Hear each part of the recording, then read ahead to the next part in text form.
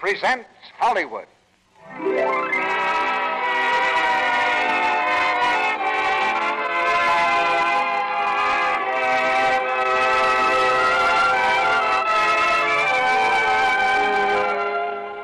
Lux Radio Theater brings you Raymond Massey, Fay Bainter, and Otto Kruger in Abe Lincoln in Illinois.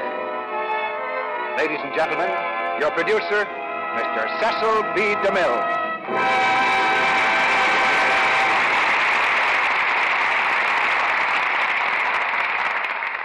Greetings from Hollywood, ladies and gentlemen. When I was a boy, there were thousands of people alive who had known Abraham Lincoln, had watched his inauguration, heard him speak at Gettysburg, and looked on as a train draped in mourning took him back to his beloved Illinois. But tonight he lives for all of us again, portrayed by a gifted star, Raymond Massey in Robert E. Sherwood's great play, Abe Lincoln in Illinois, a Pulitzer Prize drama on Broadway and a distinguished motion picture. Mr. Massey starred in both productions and brings the stage play to Los Angeles this week, which gave us just the opportunity we'd been waiting for to get the original star in a radio adaptation of the Sherwood play. As Mary Todd, we present another favorite of Broadway and Hollywood, Miss Fay Bainter, in her first appearance here this season. And as Ninian Edwards, a friend of Lincoln, we have Otto Kruger. Abe Lincoln in Illinois is an American saga, the story of a young man with the courage, humor, and great heart that makes America American. It's the drama of Lincoln before he became a national hero, a man so simple, friendly, and unaffected that the politicians couldn't understand him at all. It's not easy to picture Illinois when Lincoln was a young man. Much of it was backwoods. Politics was strictly a man's affair because women couldn't vote. And the district forum was the general store where you could buy anything from sunbonnets to sassafras tea. Unfortunately for the ladies, you could not buy Lux toilet soap. But the march of civilization brings the progress of beauty. And today, the woman who values her appearance can find Lux soap everywhere. Luxurious, but not a luxury. It's with very special pride now that we raise the curtain on Act One of Abe Lincoln in Illinois, starring Raymond Massey as Lincoln, Fay Bainter as Mary Todd, Otto Kruger as Ninian Edwards, and Calvin Thomas from the stage cast as Josh Speed.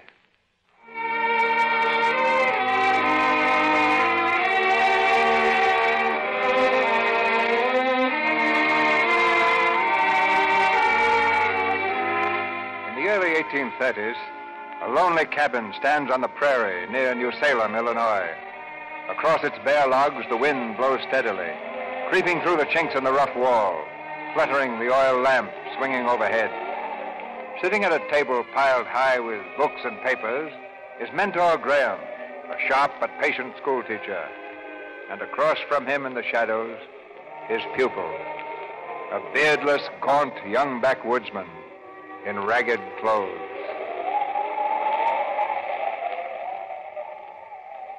Now for the moods. Every one of us has many moods. You yourself have more than your share of them, Abe. They express the various aspects of your character. And so it is with the English language. And name me the 5 moods, Abe. Indicative, imperative, potential, subjunctive, and infinitive. And what do they signify? Well, the indicative mood's the easy one. That just indicates a thing like he loves or he is loved. The imperative mood is used for commanding, like get out and don't come back. Is that the best example you can think of? Well, you can put it in the Bible way, go thou in peace, but it's still imperative. Here, Abe. This is a speech delivered by Mr. Daniel Webster before the United States Senate. Find me a good example of the imperative mood. Oh, let's see. While the Union lasts, we have... Let their last feeble glance rather behold the glorious ensign of the Republic. That's right.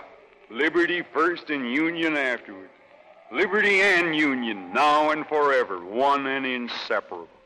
He must have had them up on their feet cheering at that, all right. Oh, some cheered and some spat, depending on which section they came from. What was he talking about? It was in the debate over the right of any state to secede from the Union. And he proved that without Union, we'd have precious little liberty. Now, go on with the potential mood. That signifies possibility, usually of an unpleasant nature. Like if I ever get out of debt, I'll probably get right back in again. Why did you select that example? It just happens to be the thought that's always heaviest on my mind. The store in trouble again? Yeah, Barry's drunk all the whiskey we ought to have sold, and we're going to have to shut up any day now. I guess I'm my father's son, all right. Give me a good, steady job, and I'll fail at it. You haven't been a failure here, Abe. There isn't a man-jack in this community that isn't fond of you and anxious to help you get ahead. I know, just like you, Mentor, sitting up late nights to give me learning just out of the goodness of your heart. Now, Josh Speed and Judge Bowling Green, some of the others I owe money to, want to get me the job of postmaster, thinking that maybe I can handle that since there's only one mail comes in a week. Well, I got friends, all right, but they can't change my luck. It'll always be the same story with me. More friends and more debts. Well, Abe, just bear in mind that there are always two professions open to people who fail at everything else. There's school teaching and there's politics. And I'll choose school teaching. You go into politics and you may get elected. Yes, there's always that possibility. If you get elected, you got to go to the city. I don't want none of that. Oh, what's your objection to cities, Abe? Have you ever seen one? Sure. I've been downriver twice to New Orleans. You know, every minute of the time I was there, I was scared. Scared of what, Abe? Oh, it sounds kind of foolish. I was scared of people. No. Did you imagine that they'd rob you of all your gold and jewels? No. I was scared they'd kill me. Why? Why should they want to kill you? I don't know. Oh, you're a hopeless mess of inconsistency, Abe Lincoln. What do you mean, Mandor? I've never seen anyone who's so friendly and at the same time so misanthropic. What's that? A misanthrope is one who distrusts men and avoids their society. Oh, or maybe that's how I am. Oh, I like people well enough when you consider them one by one, but they seem to look different when they're put into crowds or mobs or armies. Abe, there's one more thing I want to show you tonight. It's a poem on death written at the age of 19 by John Keats. You read it, Abe. Can death be sleep when life is but a dream, and scenes of bliss pass as a phantom by? The transient pleasures as a vision seem, and yet we think the greatest pains to die. How strange it is that man on earth should roam and lead a life of woe, but not forsake his rugged path, nor dare he view alone his future doom, which is but to awake. That sure is good, Manor. It's fine.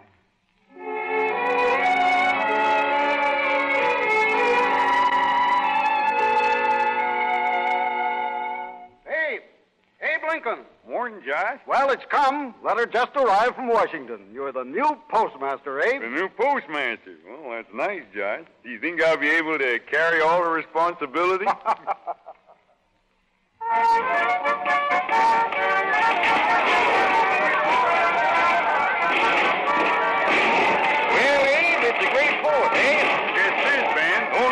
Abe. Don't try. Got to take a letter over to Rutley's Tavern first. Well, hurry up, Abe. We'll be waiting for you.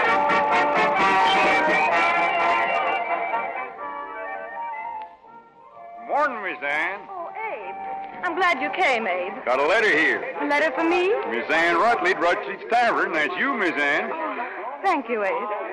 What's all that? Abe, it's that ruffian Jack Armstrong. I'm afraid there's going to be a fight in there. Fight? Who and why? Well, the governor's son is here. Abe, come in here, will you? Coming, Judge Green. Come on. Stand up. Stand up, Mr. Edwards. Careful, Mr. Edwards. I'm afraid there's nothing else I can do. Come on. Come on. Oh, Jack. Hello, boys. Ain't you fellas drunk yet? Abe, there's going to be a fight. What about? This is the son of Governor Edwards, Abe. Come from Springfield looking for a little fight, and I'm aiming to oblige. Put a stop to it, Abe. It'll be next door to You set your murder. trap, Judge Green. Murder's too good for any goose-livered enemy of Andy Jackson. Come on, boys, get in. Wait a minute, boy, Jack. You forgot what day it is? No, I ain't. But I reckon the 4th is as good a day as any to whip a politician. Well, if you just got to fight, Jack, you shouldn't give preference to strangers. Being postmaster of this thriving town, I rate as a politician, so you better try a fall with me. Now, look here, Abe. You're stepping into something that ain't none of your business. This is a private matter of patriotic army. Everything in this town's my business, Jack. It's the only kind of business I got. Besides, I seen Hannah down by the Grove, and she says to tell you to come on to the picnic, and that means now. You better hurry, Jack, or you'll get a beating from Hannah. All right. Abe Lincoln saved your hide, Mr. Edwards. I'll consent to calling off the fight just because he's a friend of mine. Because I'm the only one around here you can't lick. Oh. Go on, Jack. Hannah's waiting. All right, but it ain't because I'm afraid now. That's one thing. Well, congratulations, Ninian. I shouldn't have enjoyed taking you home to Mrs. Edwards after those boys had done with you. Well, I was aware of the certain consequences, Josh. I'm deeply in your debt, Mr. Lincoln. Oh, never mind any thanks, Mr. Edwards. Jack Armstrong talks big, but he means well. Won't you join us in a drink? No, thank you. Abe, sit down. We want to talk to you. Me? What about bowling? Abe, we brought Mr. Edwards here for the sole purpose of meeting you, and with his permission, I shall tell you why. Go right ahead, Josh. Abe, how would you like to run for the State Assembly? When? Now, for the election in the fall. Why? Mr. Lincoln, I've known you for only a few minutes, but that's long enough to make me agree with Josh Speed that you're precisely the type of man we want. The whole Whig organization will support your candidacy. This was all your idea, Josh? Oh, no, Abe. You're the people's choice. What do you think, Abe? Well, it's a comical notion, all right. Don't know as I can give an answer to it offhand, but my first hasty impression is I don't think much of it. Abe, what's the one thing you want most? You want to learn. Well, this will give you a chance to get at a good library, to associate with the finest lawyers in the state. I got a copy of Blackstone already. Found it in an old junk barrel. How do I know that the finest lawyers would welcome association with me? You needn't worry about that. I saw how you dealt with those ruffians. You quite obviously know how to handle men. Oh, I can handle Armstrong and his boys because he can out-wrestle them, but he can't go around Sangamon County throwing all the voters. We'll take a chance on that, Abe. Now, think it over, Mr. Lincoln. This is an opportunity unlimited in scope. We're becoming a continent, Mr. Lincoln, and all that we need is men. And now, gentlemen, if you'll excuse me, I've got to be moving on. Goodbye, Mr. Lincoln. This meeting has been a happy one for me. Goodbye, Mr. Edwards. Abe, think it over carefully. This is your chance, Abe. I'll think about it, Josh, but I can tell you now I don't like it. Well, goodbye, Abe.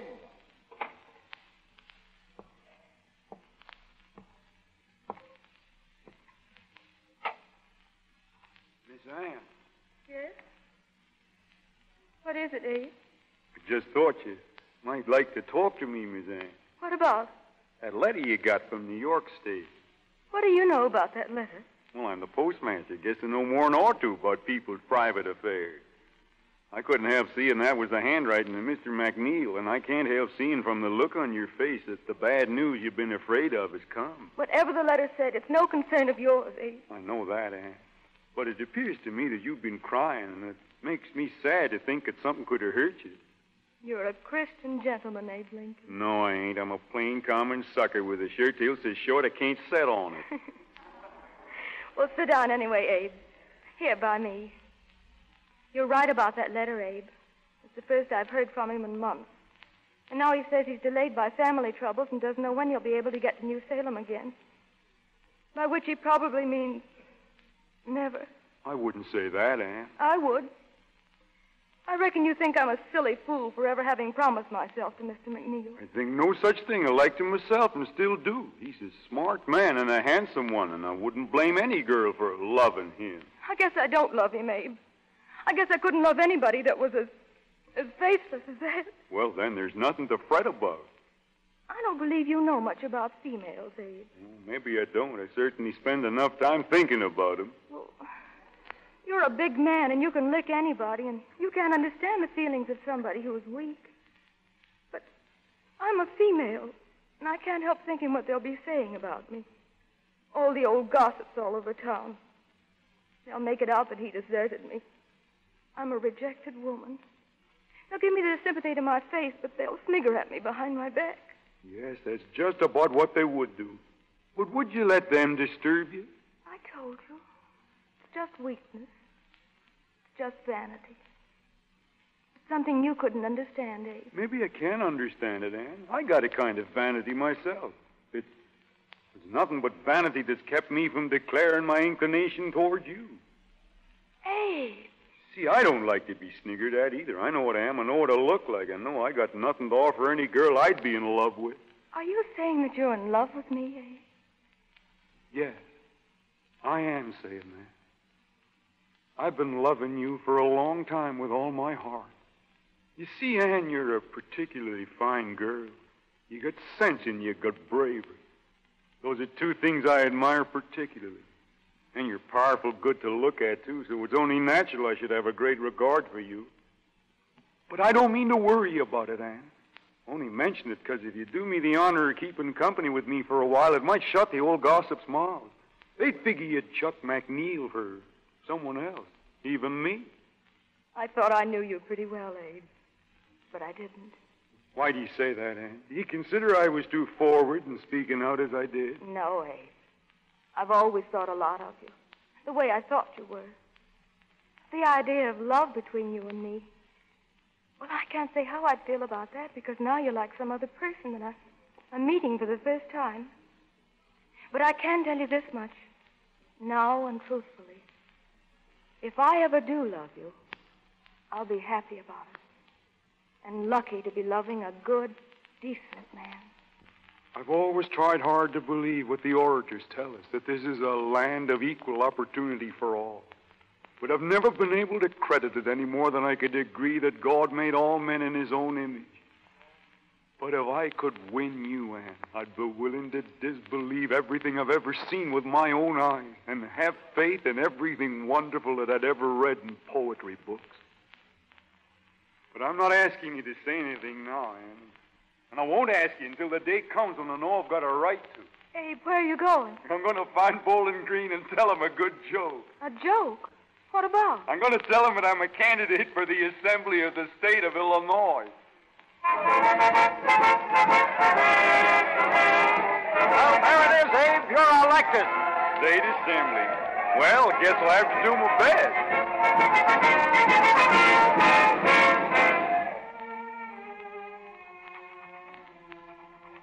But my best ain't none too good. I've been here in the Assembly for over a year now without accomplishing a blessed thing. Sometimes I think... Abe, Yes? there's a man here from New Salem. Says he's got news about a friend of yours. Who? A Miss Ann Rutledge. What about her? She's sick, Abe. She's sick, pretty near to dying.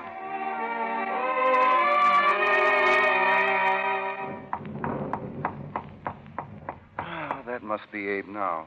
He said he'd come right over from the Rutledges. Well, let him in, Bowling. Why, hello, Abe. Nancy, I, and Josh here have been sitting up waiting for you. Come in out of the wet.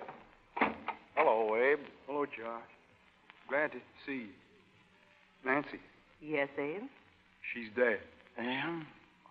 Yes, tonight the fever suddenly got worse. They couldn't seem to do anything for her. Oh, Abe, I'm so sorry. Sit down, Abe, and rest yourself. No, I'm not fit company for anybody. I'd better be going. No, you don't, Abe. You stay right here. You better do what Josh tells you. This is your home, Abe. This is where you're loved. Yes, that's right. And I love you, Bolin and Nancy. But I loved her more than anything else I've ever known. I know you did, Abe. I know it. I used to think it was best to be alone. I was always most contented when I was alone. I had queer notions that if you get too close to people, you could see the truth about them. That behind the surface, they're all insane, and they could see the same in you. And then, when I saw her, I knew there could be beauty and purity in people. Like the purity you sometimes see in the sky at night. And I took hold of her hand and held it. All fear, all doubt went out of me. I believed in God. And I've been glad to work for her until I die, to get for her everything out of life that she wanted. If she thought I could do it, then I could. That was my belief. And then I had to stand there, as helpless as a twig in a whirlpool. I had to stand there and watch her die. And her father and mother were there, too, praying to God for her soul. The Lord giveth and the Lord taketh away. Blessed be the name of the Lord. That's what they kept on saying. I couldn't pray with them. I'm making a pretty poor exhibition of myself, and I'm sorry. But I can't stand it. I can't live with myself any longer. I got to die and be with her again, or I'll go crazy. I can't bear to think of her out there alone. Abe, wait. I want you to go upstairs and see if you can't get some sleep. Please, Abe. As a special favor to Nancy and me. All right, Bo. Here's a light for you, dear Abe. Thank you, Nancy. Good night. Poor lonely soul. Poor lonely soul.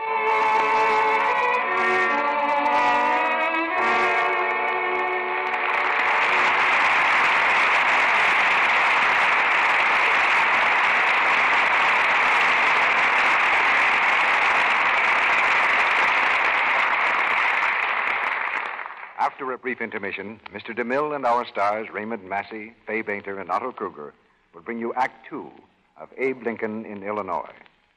For the next few moments, let's look in on a little home over on Vine Street, where a couple of very young ladies are talking over their first formal party. Oh, Julie, aren't evening parties simply super?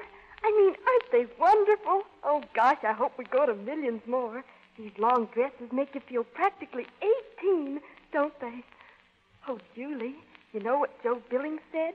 First he said I looked okay, and then he said, I mean, you look swell. Doesn't Joe make you think of Tyrone Power, kind of? And isn't it divine? You and I both danced every dance. Oh, gosh, Mother will be upstairs soon. We better be getting ready for bed. Let's make a dive for the bathroom. Here's a brand new cake of Lux soap for you. Why, Julie Davis, you mean you're not going to bother about your complexion? Well, it's a good thing Mother can't hear you. She'd practically die. Why, she thinks it's just reckless of a girl not to take good care of her skin, no matter how young she is. So I always use Lux soap like she does. You've got to admit, Julie, my mother has a complexion that's simply super. Betty is only 15, but already she knows a real beauty secret. Betty has a wise mother, a mother who gives her own complexion regular active lather care and sees to it that her young daughter does, too. She knows that even the youngest complexion needs the protection that Lux toilet soap gives, because its active lather does a thorough job, gently carries away every trace of dust and dirt. And there are millions of mothers like Betty's mother. That's one reason why Lux toilet soap is so very popular the country over. It's a fact that it's as fine a soap as money can buy. Lux toilet soap is really pure and is laboratory tested for mildness. Complexions that are world famous get Lux toilet soap care. This luxurious white soap is the choice of 9 out of 10 screen stars. So why not make it your regular complexion care, too? Get 3 cakes of Lux toilet soap tomorrow. And let this fragrant soap with active lather give your skin the gentle, protecting care it needs to stay smooth and lovely. Now, our producer, Mr. DeMille. Act Two of Abe Lincoln in Illinois. Starring Raymond Massey as Lincoln, Fay Bainter as Mary Todd, Otto Kruger as Ninian Edwards, and Calvin Thomas as Josh Speed.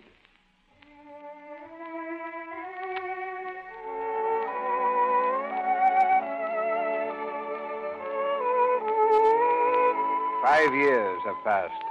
Abe Lincoln is still a young man, but he looks more than his 31 years, for his youth was buried with Anne Rutledge. His term in the assembly over, Abe has taken up law practice in Springfield. He's returning now from a trip as Billy Herndon, the junior member of the firm, greets him at the door. How do, Mr. Lincoln? Glad to see you back. How was it on the circuit, Mr. Lincoln? Oh, by the usual. Did you have occasion to make any political speeches? Oh, they got me up in the stump a couple of times. Ran into Stephen Douglas. He was out campaigning, of course, and we had some argument in public. That's good. What issues did you and Mr. Douglas discuss? No, don't get excited, Billy. We weren't taking it serious. There was no bloodshed. Well, what's the news here? Well, this letter, they want you to speak at an abolitionist rally next Thursday evening. Billy, I was on the boat coming from Quincy to Alton the other day, and there was a gentleman on board with 12 Negroes. He was shipping them down to Vicksburg for sale, had them chained 6 and 6 together. They were going to be whipped into perpetual slavery and no questions asked. Quite a shocking sight. And you will give a speech at the Lovejoy rally? I doubt it. That Freeman's League is a pack of fanatics. Talk reason to them, and they scorn you for being a mealy-mouthed. Let them make their own noise. Hello, Abe. Are we interrupting the majesty of the law? Bolin. I found him at the station, Abe. How are you, Bolin? Tolerably well, Abe, and glad to see you. Not interrupting. Not at all. This young firebrand Billy here was just about to launch into another speech on abolition. He's a wildcat, this Billy. Can't stand for anybody who wants to remain peaceful. Billy, my profound compliments. But I thought you were opposed to slavery, Abe. I am opposed to slavery, but I'm even more opposed to war, especially civil war. But I see what you're getting at, Bolin. You're following Billy Herndon's lead. You're troubling your kind hearts with concerns of me, and when am I going to amount to something? Well, we've all been hoping you'd run for Congress, Abe. No, I'm no fighting man, Judge. If I got elected and went to Congress, I might find myself someday having to cast my vote on the terrible issue of war or peace. I want no part in deciding things like that. Or voting to avoid war at all costs at the expense of the Union. You always were an artful dodger, Abe. And maybe you'll live to go on to the end of your days, avoiding the clutch of your own conscience. Afternoon, Abe. How are you, gentlemen? Ninian, come in. Hello, Ninian. Sit down. Thanks, Abe. Well, I just called in to tell you, gentlemen, that you must dine with us. Delighted. We're proudly exhibiting my sister-in-law, Miss Mary Todd, who has just come from Kentucky to grace our home. She's a very gay young lady, speaks French like a native, recites poetry at the drop of a hat, and knows the names and habits of all the flowers. Well, I've asked Steve Douglas and some of the other eligibles to meet her, so you boys had better get in early. You'll be along presently, Abe? Shouldn't be surprised. Good. You'll meet a delightful young lady. And I'd better warn you, she's going to survey the whole field of matrimonial prospects and select the one who promises the most.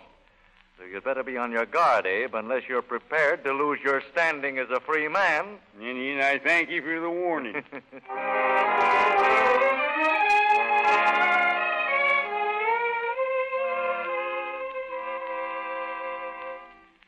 I can't believe it. Can't believe what, dear?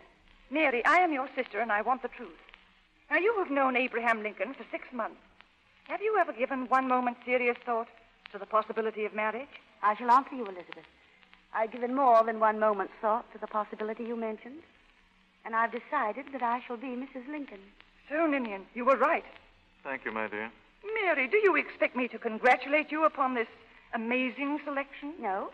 I ask for no congratulations, nor condolences either. Well, forgive me for prying, Mary, but have you as yet communicated your decision to the gentleman himself? Not yet. But he's coming to call this evening, and he will humbly ask for my hand in marriage. And after I've displayed the proper amount of surprise and confusion, I shall murmur timidly, yes.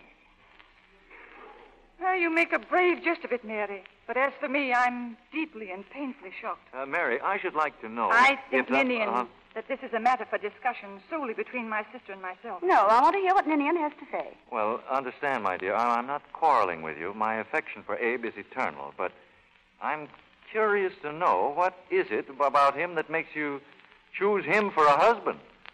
I should like to give you a plain, simple answer, Ninian, but I cannot. Of course you cannot. You're rushing blindly into this.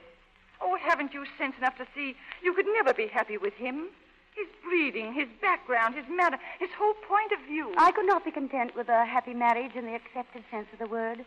I have no craving for comfort and security, so long as there's forever before me the chance for high adventure, so long as I can know that I'm always going forward with my husband along a road that leads across the horizon. And how far do you think you will go with anyone like Abe Lincoln, who is lazy and shiftless and prefers to stop constantly along the way to tell jokes? We'll not stop if I have strength enough to make him go on, and I'm strong. In Abraham Lincoln, I see a man who split rails for other men's fences, but who'll never build one around himself. What are you saying, Mary? I imagine it does seem like insanity to you, but not to me. I want the chance to shape a new life for myself and for my husband. Mr. Lincoln, ma'am. He's here. I shall see him. Send him in, please. Good evening, Mrs. Edwards. Evening, Miss Todd. Good evening. Good evening, Mr. Lincoln. Evening, Ninian. Well, glad to see you, Abe. Well, if you'll excuse Elizabeth and me, we must hear the children's prayers and see them safely abed. Oh, I'd be glad to hear the prayers, too. Oh, no. You'd only keep them up till all hours with your stories. And come along, Elizabeth. Mary, won't you come with us and say goodnight to the children? No, my dear. No, leave Mary here to keep Abe entertained. I don't blame Ninian for keeping you away from those children. They all adore you. Well, I always seem to get along well with children, probably because they don't want to take me seriously. You understand them. That's the important thing. But do sit down, Mr. Lincoln. Thank you. I will. No, not there. Over here, by me.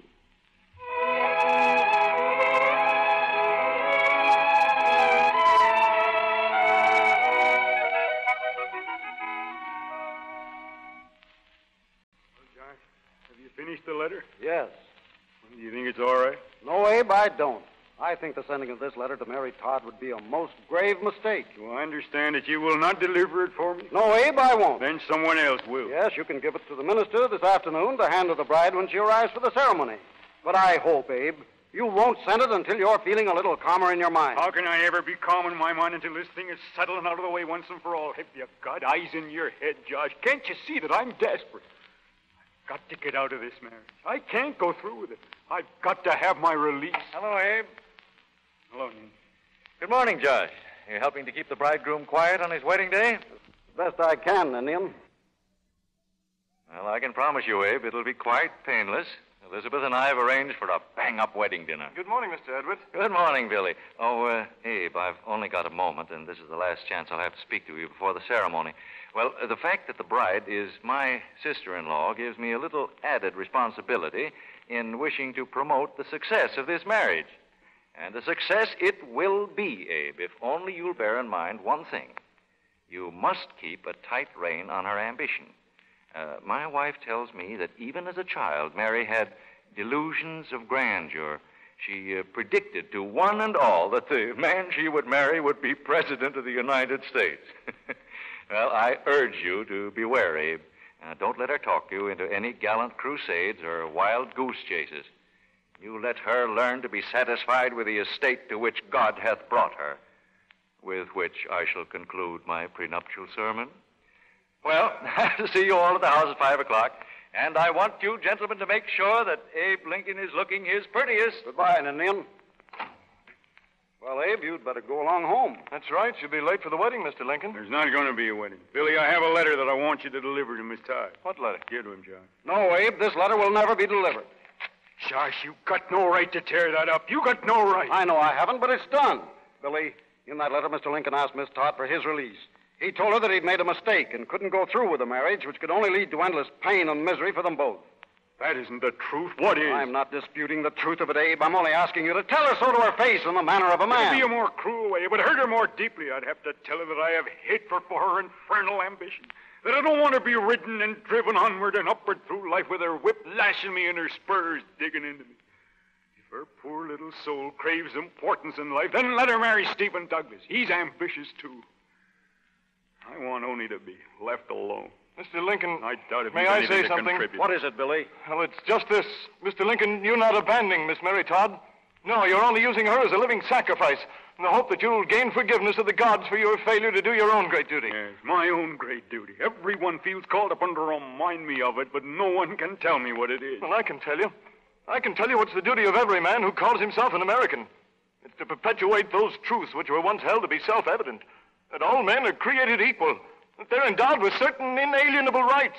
That among these are the right to life, liberty, and the pursuit of happiness. Are those rights denied to me? Could you ever enjoy them while your mind is full of the awful knowledge that 2 million of your fellow beings in this country are slaves? Can you take any satisfaction from looking at that flag above your desk when you know that 10 of its stars represent states which are willing to destroy the Union? That's your flag, Mr. Lincoln, and you're proud of it. But what are you doing to save it from being ripped into shreds? I'm minding my own business. That's what I'm doing. And there'd be no threat to the Union if others would do the same. And as for slavery, I'm sick and tired of all this righteous talk about it. When you know more about the law, you'll know that those property rights you mentioned are guaranteed under the Constitution. And if the Union can't stand on the Constitution, then let it fall. Abe, where are you going? I'll go up now and I'll talk to Mary. Tell her I can never marry her. Then I'm going away. Where, Abe? I don't know. You're quitting, Mr. Lincoln. As surely as there's a God in heaven, he knows that you're running away from your obligations to him and to your fellow men and to your own immortal soul. Billy, leave him alone. He's a sick man.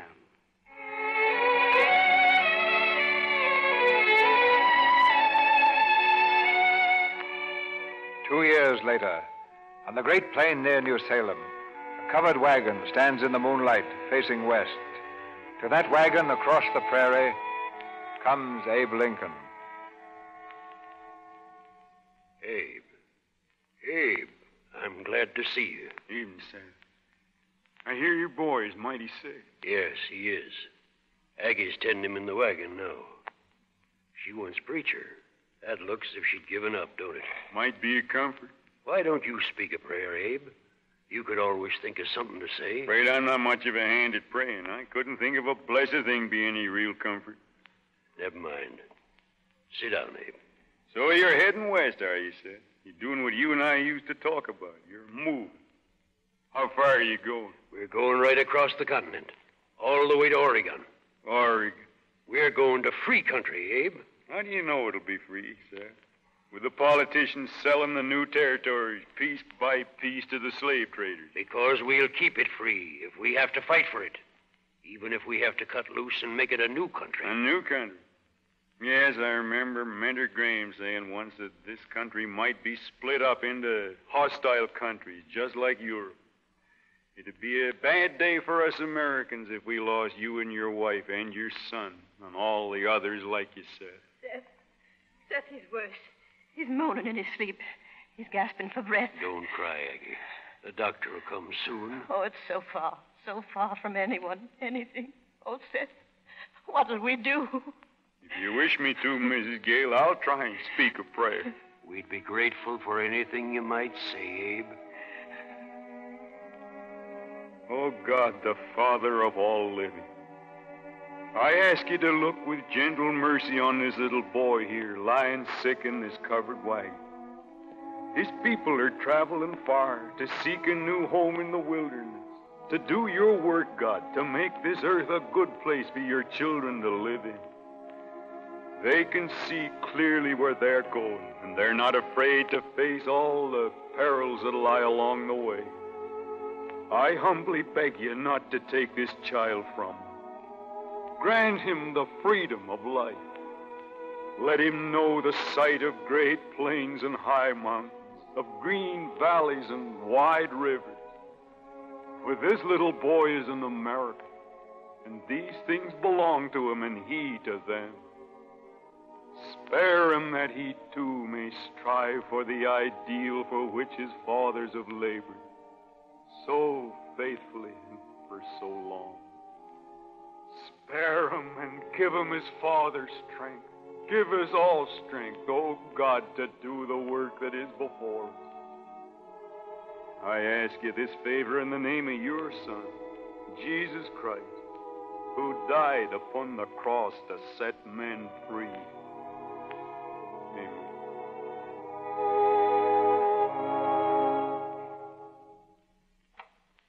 Miss Todd? Yes? Mr. Lincoln is here. Mr. Lincoln? Will you see him, Miss Todd? Yes. Ask him to come in. This way, Mr. Lincoln. I'm glad to see you again, Mr. Lincoln. Thank you, Mary. You may well wonder why I have thrust myself on your mercy in this manner. I'm sure you're always welcome. We heard through Joshua's speech you'd been very ill. We've all been greatly concerned. You've been most kind. I'm glad you're restored to health. Now you'll return to your work? Or perhaps you have other plans? I have no plans, Mary. I only want to tell you that I'm sorry for things that I said on that unhappy occasion that was to have been our wedding day. You needn't worry about that. Whatever happened then was my own fault. I was blinded by my self-confidence. I loved you, Abe, and I believed I could make you love me, that I could inspire you to become the leader of men. I believe you are. I didn't think you'd turn that strength against me. Mary, I know now I was wrong. I presume again to ask you to be my wife. Abe. I know that taking me back would involve humiliation for you. I'm not afraid of humiliation, Abe. What has brought about this change of heart? On the prairie, I met an old friend who was moving west with his wife and child. He asked me to go with him after the child recovered, and I was strongly tempted to do so. Abe. But even then, I knew that that was not my direction. The way I must go is the way you have always wanted me to go. And you will never again falter or try to run away? I promise you, Mary, that if you will have me, I shall devote myself for the rest of my days to trying to do what is right, as God gives me the power to see what is right. Then I shall be your wife. I shall fight by your side till death do us part. Oh, Abe. Abe, I love you. I love you. Whatever becomes of the two of us, I'll die loving you.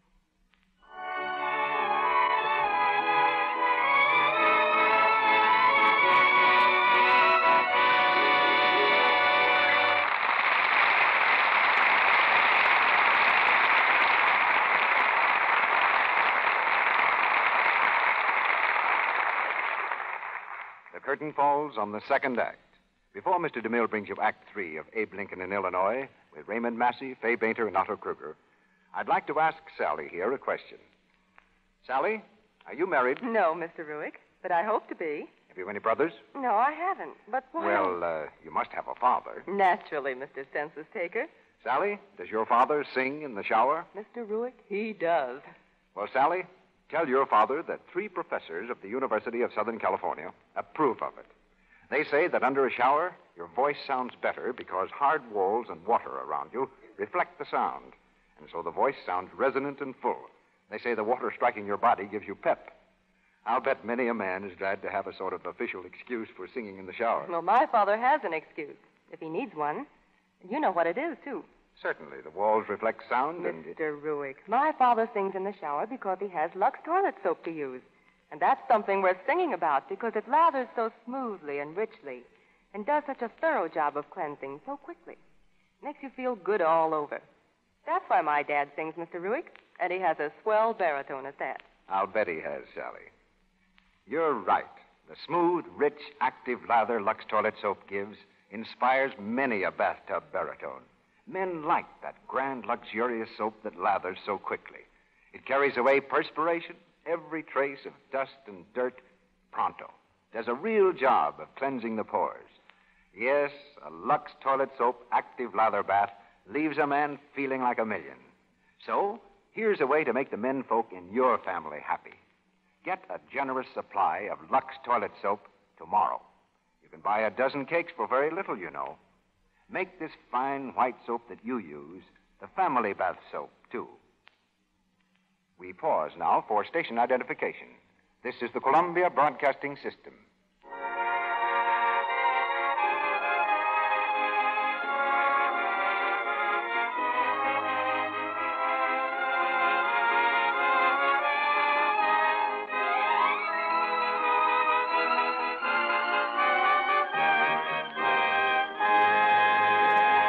The curtain rises on Act 3 of Abe Lincoln in Illinois.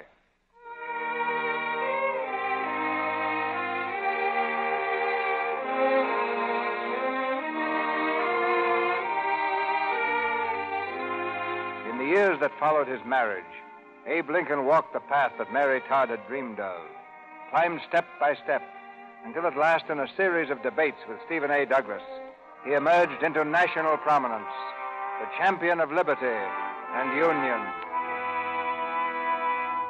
There can be no distinction in the definition of liberty as between one section and another, one race and another, one class and another. A house divided against itself cannot stand. This government cannot endure permanently. Half slave, half free.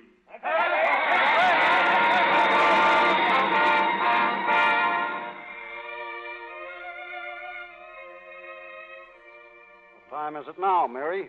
It's nearly 4:30. Why? You hear that, Abe? Those men will be coming here any minute. So they will. I almost forgot. What men? Who, Abe? Just some men from the East. One of them's a political leader named Crimmins, and there's Mr. Stuyvesant. He's a manufacturer. Henry D. Stuyvesant? That's the one, and also the Reverend Dr. Barrick from Boston. What are they coming here for? Well, I don't precisely know, but I presume it's to see if I'm fit to be a candidate for President of the United States. Why? I suppose they want to find out if we still live in a log cabin and keep pigs under the bed. And you didn't tell me. I'm sorry, Mary. The matter just slipped my mind. You forgot to tell me that we're having the most important guest who ever crossed the threshold of my house. They're not guests, Mary. They're just here on business. Yes, rather important business, it seems to me. They want to see us as we are, crude, sloppy, vulgar, Western barbarians, living in a house that reeks of foul tobacco smoke. We can explain about having a son at Harvard. If I'd only known, if you'd only given me a little time to prepare for them. Why didn't you put on your best suit and those filthy old boots? Oh, Mary, I clean forgot. I declare, Abraham Lincoln, I believe you would have treated me with more consideration if I'd been your slave instead of your wife. You've never for 1 minute stopped to think that perhaps I have some interest, some concerns in the life we lead together. All right, Mary. I'll try to clean up my boots a little. You've seen it all, Joshua Speed. Every bit of it. Courtship, if you could call it that. Change of heart, change back again, and marriage.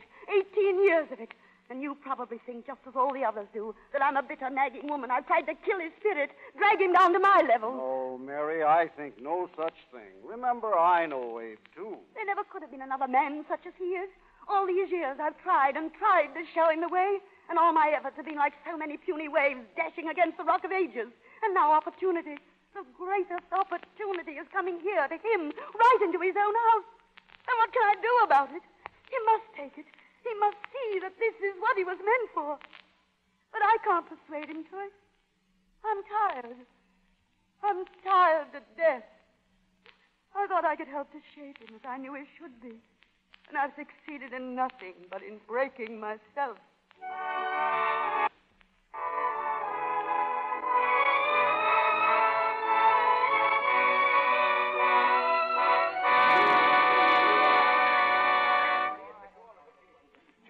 Gentlemen.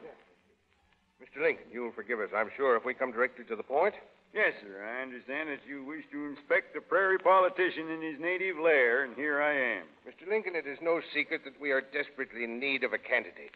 One who is sound, conservative, safe, and clever enough to skate over the thin ice of the forthcoming campaign. Your friends believe that you are the man. Well, Mr. Sturgeon, I can only tell you that when I was first considered for political office, that was in New Salem 25 years ago, I assured my sponsors of my conservatism.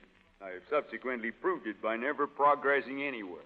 Then you agree that you are the man we want? I'm afraid I can't go quite that far in self-esteem, Dr. Barrett. Please understand that this is not an inquisition. We merely wish to know you better, to gain a clearer idea of your theories on economics, religion, national affairs in general.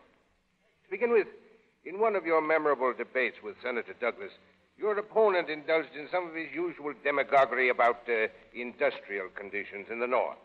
And you replied shrewdly that... Yes, I remember the occasion. I replied that I was thankful that laborers in free states have the right to strike, violently if need be, against authority that is unjust or oppressive. The Boston Tea Party was a kind of strike. So was the Revolution itself. All perfectly true. But the days of anarchy are over. To put it bluntly, would you, if elected, place the interests of labor above those of capital? I cannot answer that bluntly or any other way because I cannot tell what I should do if elected. But we of New England are most anxious to know whether you admit one authority to whom devotion is unquestioned. I presume you refer to the Almighty. I do.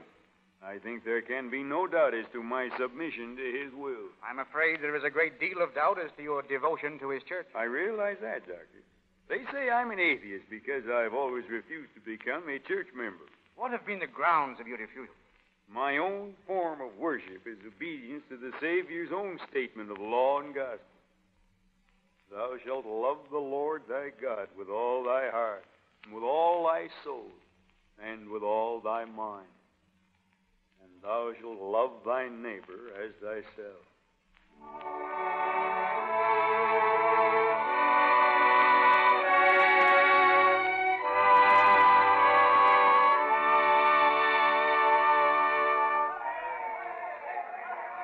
Close that window, Nini.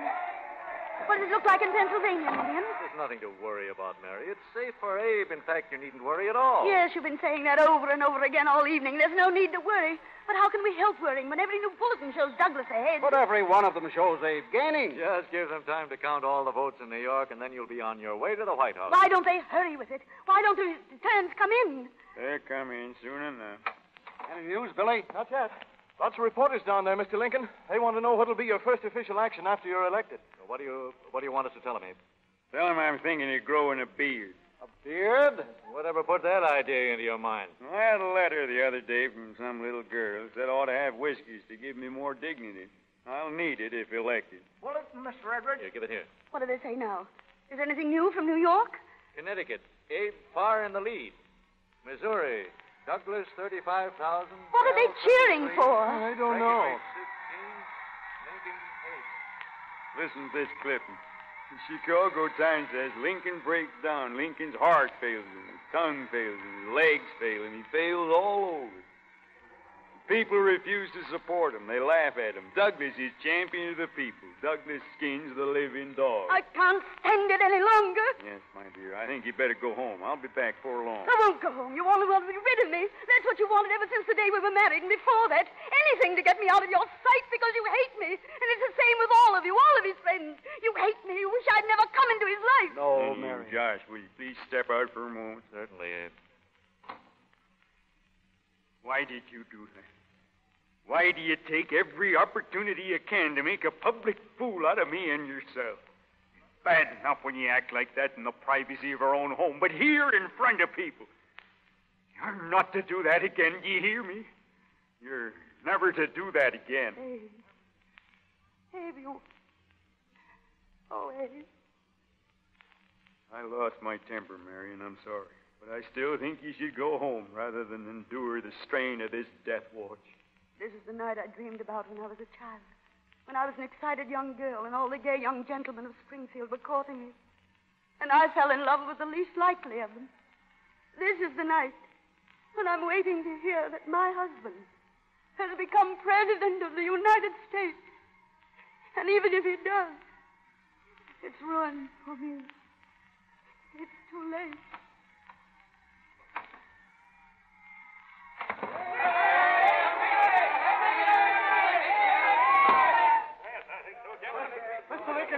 Mr. Lincoln, there's a bulletin from New York. Douglas, 183,000. Lincoln, 181,000. Look out, Abe. You're catching up. Congratulations, Mr. Lincoln. The next bulletin from New York will show you in the lead. We've fought the good fight, and we've won. Seems to me the battle is just beginning, Mr. Sturby. Down in South Carolina, they raised 10,000 volunteers. They're arming them. The governor has issued a proclamation that if I'm elected, South Carolina will secede tomorrow. And every other state south of the Dixon line will secede with it. Can you see what that means? It means war. Civil war. Here it is! Lincoln is elected! Honest Abe is our next president!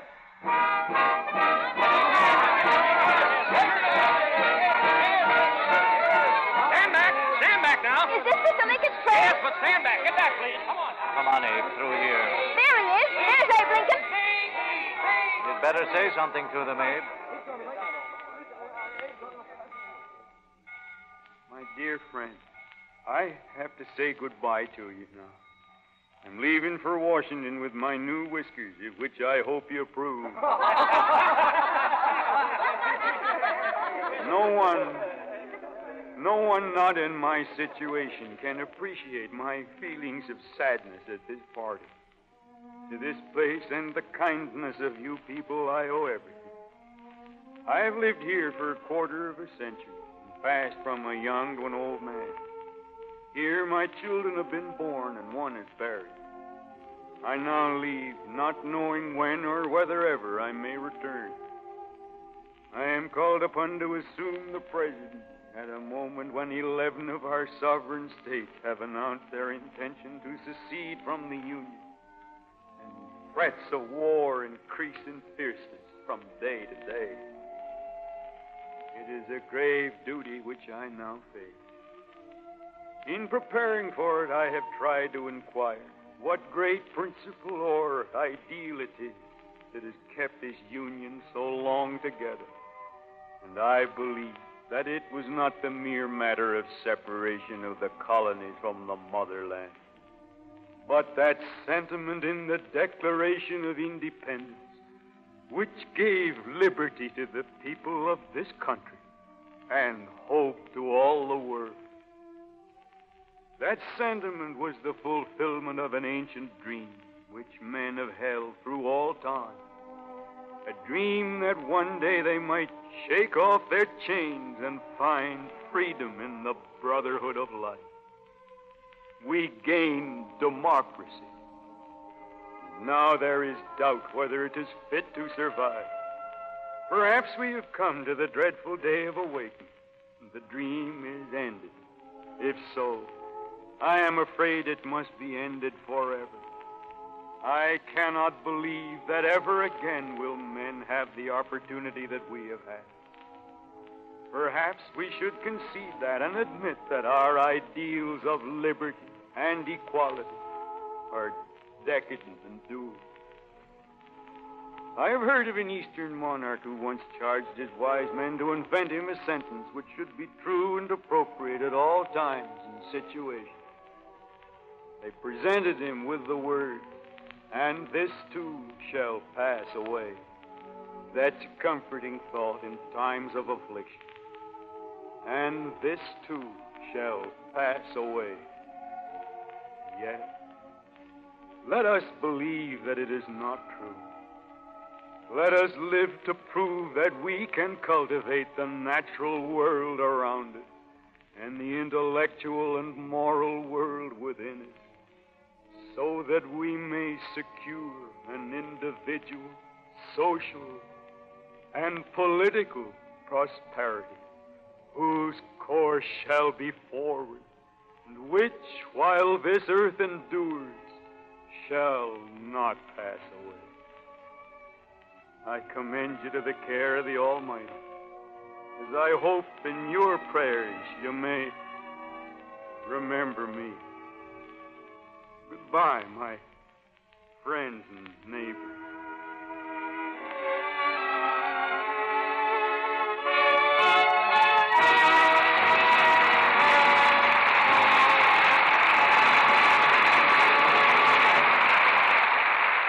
Abraham Lincoln goes on to Washington and his place in this democracy. Now Raymond Massey is returning to the microphone with Fay Bainter for a curtain call. I'd like to join an audience from coast to coast in saluting Raymond Massey's fine performance as Abraham Lincoln. Thank you, Fay. You've given us all so many very great moments in the theater that, well, I appreciate that more than I can say. After playing the part 600 or 700 times, Mr. Massey, it's evident that you still like to do it. I wanted to play Mr. Lincoln for about 20 years. When I was a boy, there was a friend of my father's who had talked to Mr. Lincoln, and he told me many stories about him over and over again. It always made him seem much more to me than just a picture in a history textbook. And I think in times like these, his story and himself has a new meaning not only for America, but for the whole world. Ever since I became an actor, I've been hoping that someone would write a play like Abe Lincoln in Illinois. Very fortunately, my old friend Robert Sherwood did so I had an inside track on the part. Just now, I'd like to say that I've enjoyed my first appearance in the Lux Radio Theater, and I hope very much it won't be the last. We'll guarantee that with one hand and shake a warning finger at Fay Bainter with the other. A warning that our next vacation from this microphone is going to be very short. Well, Mr. DeMille, that's more than all right with me. Matter of fact, the product behind this radio theater is a regular part of my household. Lux Soap has been my complexion care for years, whether I've been working in Hollywood or working in the flower garden on my farm in New York State. To put it in a few words, I like it. I think you'll like our bill for next Monday night, too, Fay. What is it, Mr. DeMille? Well, next week, we're going to have Barbara Stanwyck and Robert Taylor in one of the world's great love stories, Smiling Through. The drama of a man and woman meant for each other, but kept apart by a strange secret hanging over them from the past.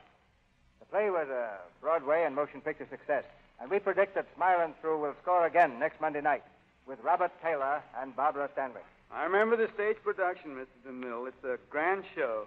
Good night. Good night. Good night. You've made history of your own tonight.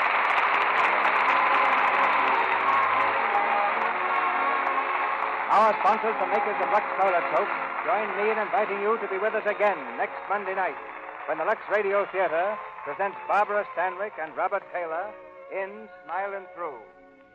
This is Cecil B. DeMille saying good night to you from Hollywood. Heard in tonight's play were Ted Bliss as Billy Herndon, Doreen Capel as Anne Rutledge, Cy Kendall as Jefferson, Paula Nash as Mentor Graham, Forrest Taylor as Judge Bowling Green, Claire Videra as Elizabeth Edwards, Earl Ross as Jack Armstrong, Lou Merrill as Ben, Verna Felton as Nancy, and Harry Humphrey and Marcella Powers. Now, an important announcement. As you know, many localities switch to daylight saving time next Sunday. If your community is one of those changing to daylight saving time, you will hear this program at the usual hour. If your community remains on standard time, tune in 1 hour earlier. Check your newspaper or radio magazine for the correct time. Fay Bainter will soon be seen in the picture Our Town. Otto Kruger's current picture is the Warner Brothers production, Dr. Ehrlich's Magic Bullet. Our music was directed by Louis Silvers, and your announcer has been Melville Ruick. This is the Columbia Broadcasting System.